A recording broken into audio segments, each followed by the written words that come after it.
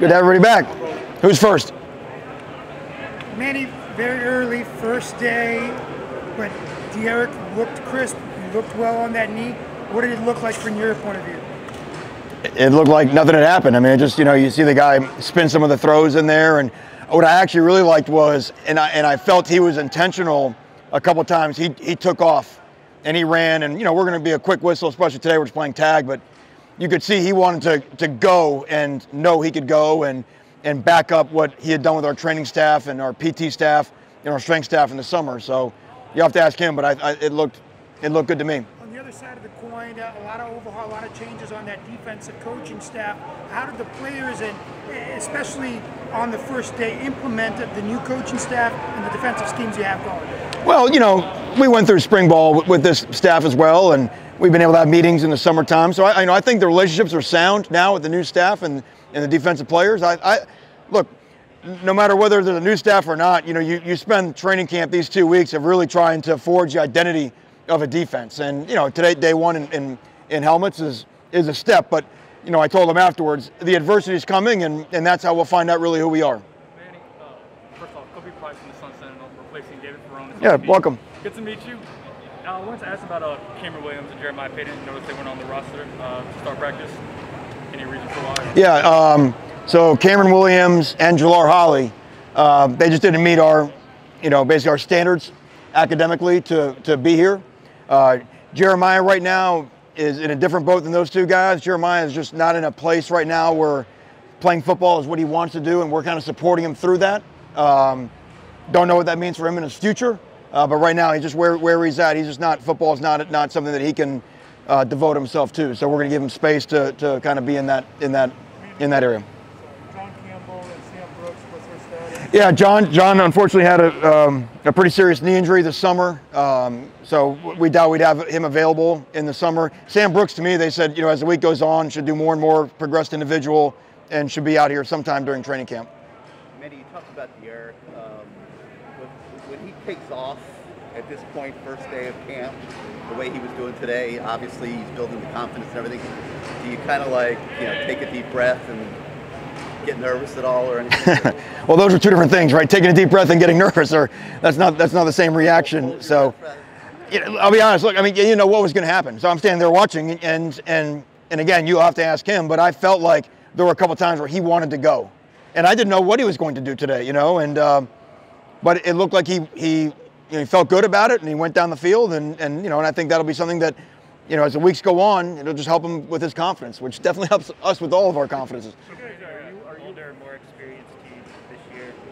Did it feel like a different day one compared to other day one, like in terms of being crisp? Or? That's possible. Yeah, I would say so. I mean, I think just getting that back to the tempo and the heat, I think that's always an adjustment there, but. Where you probably see the difference is the depth between the first two groups and the execution level, a couple groups in.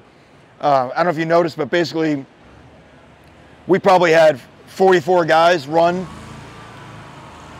with the starting lineup today.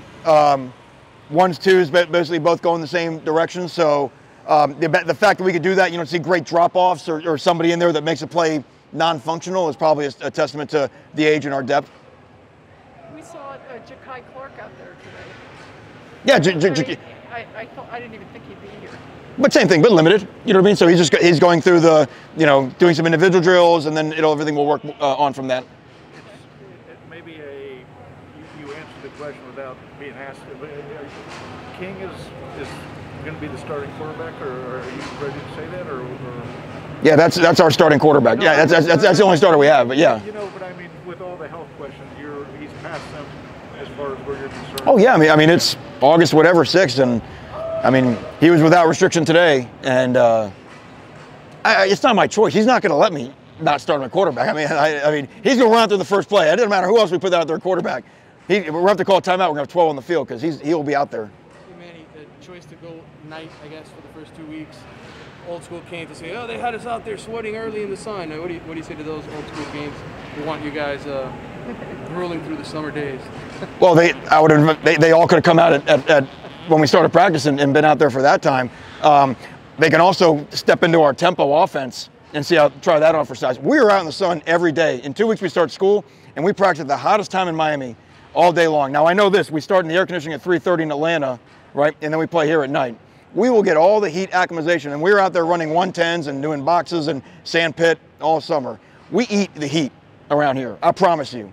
So if anybody doesn't want to, they can come and ask any of our guys to go out there, and our guys will gladly run them anywhere they want to run them. The freshmen, did any of them impress you with keeping their head above water today? I mean, it's so early. I mean, it was hard to pick out, in the line again in helmets. It's kind of hard to pick out. It looked like Brinson had a couple good catches. Some guys that were here in the spring, Kitchens had an interception at the end.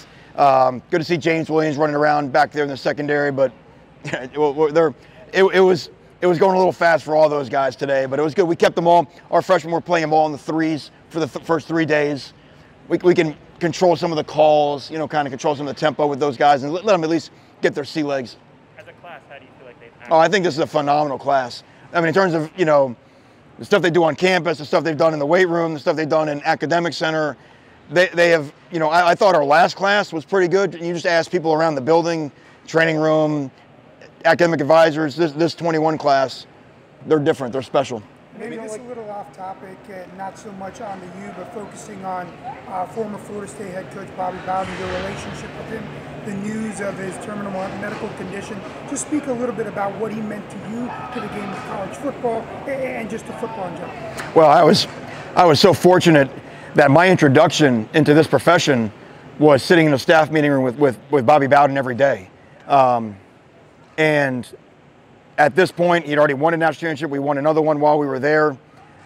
And the person you saw on TV and his in my mind, selflessness, the humility, servant leadership, that was the exact same guy he was inside the building. And the way he led that program with the lack of ego, at that time, when you're a young coach, that's your North Star. That's what you want to be.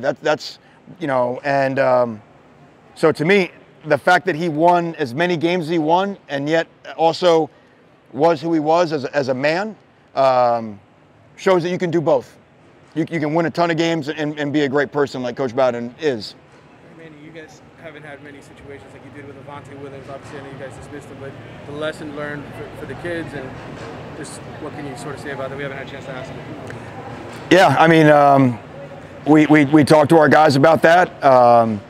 It can be just one poor decision, one poor choice. Unfortunately, it has consequences. So, I hate to just trivialize it as just a learning incident, but certainly I think we spoke to our team about it and what it means, and hopefully we all can learn from it going forward. Let's do two more, guys. Manny, what kind of feeling are you getting from the defensive kids having you back in charge? Are you getting the results that you were looking for by doing that? I don't know if it has anything to do with me being in charge per se. I just think we have a hungry room of players on defense. You know what I mean? They have pride. They know that there's a standard of how we play here at Miami, and they get it, But they also know that what happened a year ago doesn't carry into this following season with us. And this is a very similar movie to what we saw from 15 to 16, where there was just this stigma that was following the kids around, and we had to find a way that mentally we can let that thing go in the past and choose to write our own story for this version of the defense. So I think that experience, and of course it's great to have Zach McLeod, who is a member of the 16 defense and the 21 defense around, but I think that's really what they feel. It really, whether I'm calling defense is not really the most important thing in that equation. Manny, where's the team at from a vaccination percentage standpoint, and how much has that process been emphasized after what happened last year, all of 2023? Yeah, so we are, and I mentioned this in Charlotte. If we're waiting on 2 weeks from the second shot where you get fully vaccinated to be at 85%. But we will be at 85% when that happens. Okay, so that's happening in the next week or so. Okay, so that was the benchmark we wanted to hit. Maybe some others will sign up. I think today we set the record for highest number of cases in the state of Florida since the whole thing started. So it's real, it's here. And these guys, we got to go back in the same mode as a year ago. We got to protect the team and protect the program, because here we are 12 months later and we're still doing the same stuff. Do you worry about the 15% derailing things at all? Of course, but you know, again, we've given them the freedom of choice, but as one thing we learned in the pandemic, freedom of choice is not the same as freedom of consequence. And we will adjust the same way we've adjusted last year. Manny, Al plays. How is he doing? And, He was good. I saw him in some drills early on, an individual, which is good for him. Our PTs are kind of progressing him through some different side-to-side movements. But to me, I think he's a big part of our plans going forward. Okay, thank you all. Great to see everybody again.